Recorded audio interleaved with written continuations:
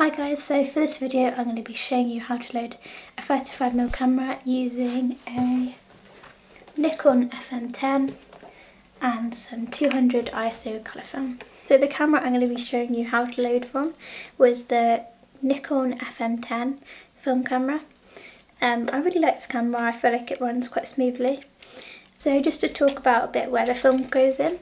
The film's going to go in here, and the film, you're going to take out the film and wind it on through here. The first thing you're going to do is to place the film into the camera, like so. And then the next thing you're going to do is to put this down, so it's like that.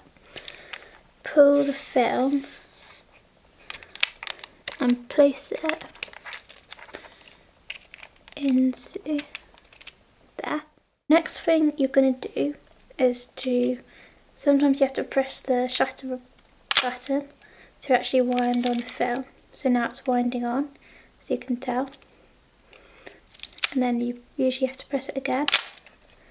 Keep winding on the film for probably about twice. And the next thing you could do is to just shut the lid like that. And then your film will be all rolled out like that, and it will be ready to shoot.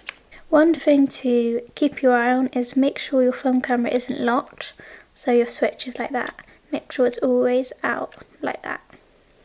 Another thing when you're shooting is when you look through the viewfinder, this button here, this one here, is what you press to see the levels of light in which it's either positive or negative. So you just have to make sure it's in the middle of those, in the tiny gap, and you're ready to photograph. One thing to keep your eye on is the ISO, which can be changed by lifting this up and twisting like that. So as you can see, I've put it on 400, but it has to be changed to 200. So just move it one place. So now it's at 200 ISO. That is how you load a 35mm film camera. Hope you found this video useful, and I know I found these videos useful when I was a beginner at photography, especially film photography.